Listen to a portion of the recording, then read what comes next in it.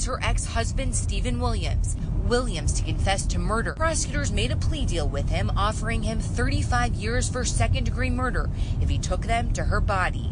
That's when they learned he had dismembered her body and buried her in a tub of acid. Sheriff Snyder says Trisha's story could help others. Relationships are hard.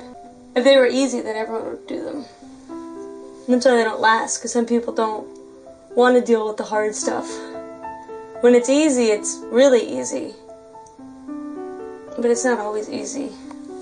And I think some people just give up in relationships when they get hard.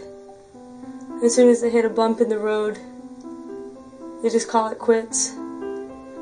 But what's the point of that? I mean, you got that far and want to just give up. Because sometimes it's not worth trying. Like if they cheat on you and murder you, fuck that. Bye. If anyone ever tried to kill me, I'd be like, I don't think this is working out. Maybe we should see other people.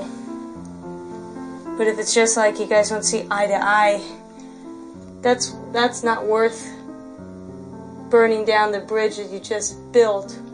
Alina Shaquette and Darby met at the University of Pittsburgh Greensburg campus, where both were students, and Darby was on the basketball team. Darby was arrested on rape and other charges. Shaquette's body was found lying on the floor of her Oakland apartment by her parents. She died of a blow to the head. Williams knocked her to the ground here on Corning, pulled down her pants, got on top of her, and began choking and biting her. Williams is accused of vandalizing the property of two women who refused to go out with him. DNA evidence helped them link 33-year-old Keith Asbury to the crime. According to investigators, Asbury forced his way into the apartment of two women in 2005 shortly after they got home. He then robbed them and then sexually assaulted one of the victims before taking off in their car.